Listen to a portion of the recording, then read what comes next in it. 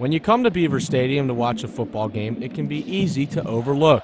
But what you're watching is two teams battle on one of the finest athletic fields in the country. It's a pride thing, you know. We spend a lot of time on this field, and that's a big deal to us. Mark Kresovich is the group leader of the Beaver Stadium maintenance team and has been working on the field for 23 years. His team works tirelessly to make the field as good as it can be come game day, which has prompted praise from many former players. No matter how nice the field looks, our main concern is how the field plays.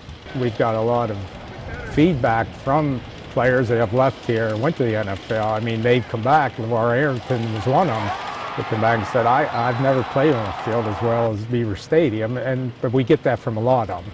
The field that has former Penn Staters raving consists of Kentucky bluegrass mixed with some ryegrass as well.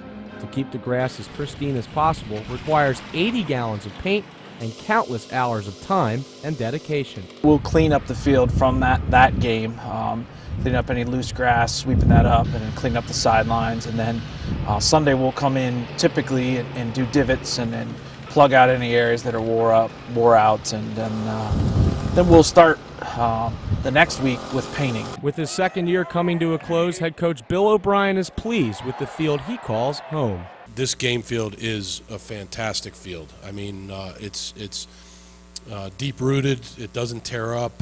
It's got great drainage.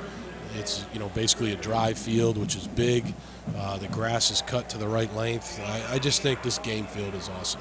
For the Center County Report, I'm Willie Jungles.